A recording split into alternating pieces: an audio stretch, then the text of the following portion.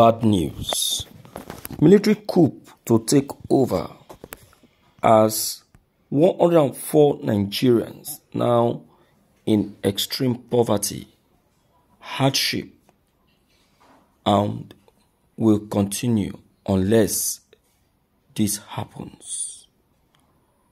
World Bank won. Let me tell you, my people, these are the things that end up leading to military takeover.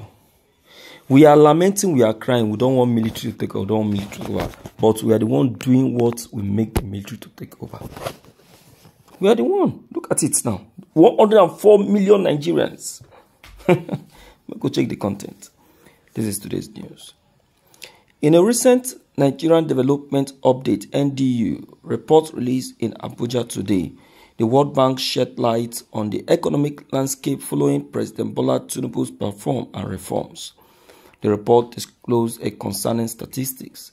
Over 104 million Nigerians are currently residing below the poverty line as a consequence of the removal of petrol subsidy and the unification of foreign exchange rates.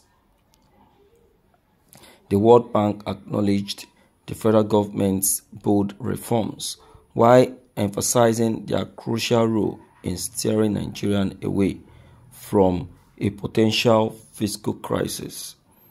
However, it did not shy away from recognizing the challenges these reforms have posed, particularly in terms of heightening living costs that have led to an increased number of citizens falling into poverty.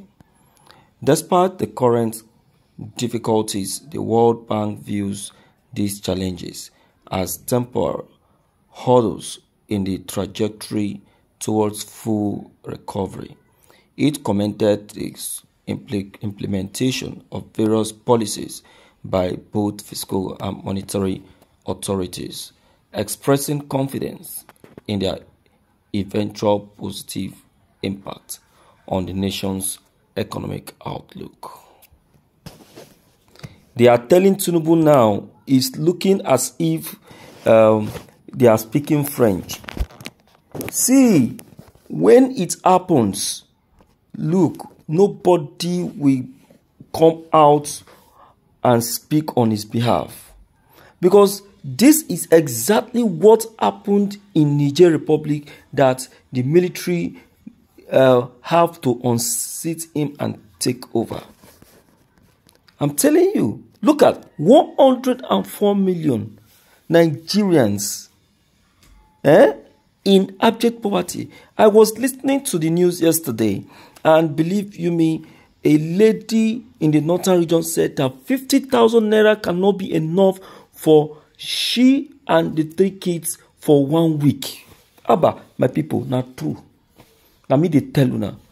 How much did they sell paint of rice now? Look at more, there'll be 3 children and they'll be adults with her. How much they sell paint of rice?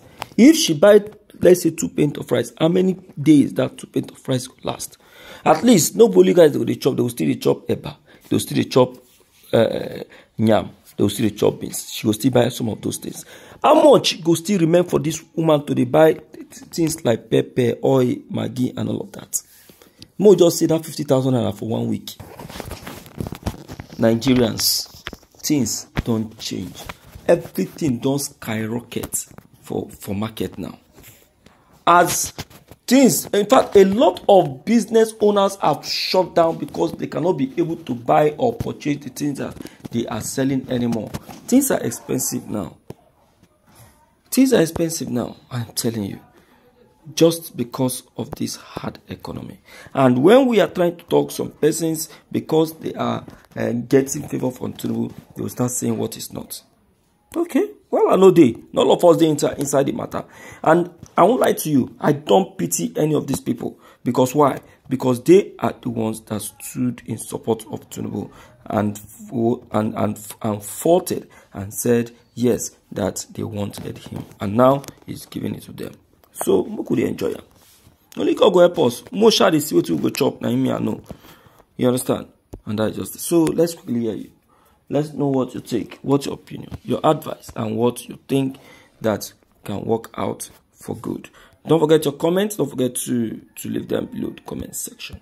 Click on the subscription buttons as well as the bell buttons to get updated each time we upload any new videos. Thank you.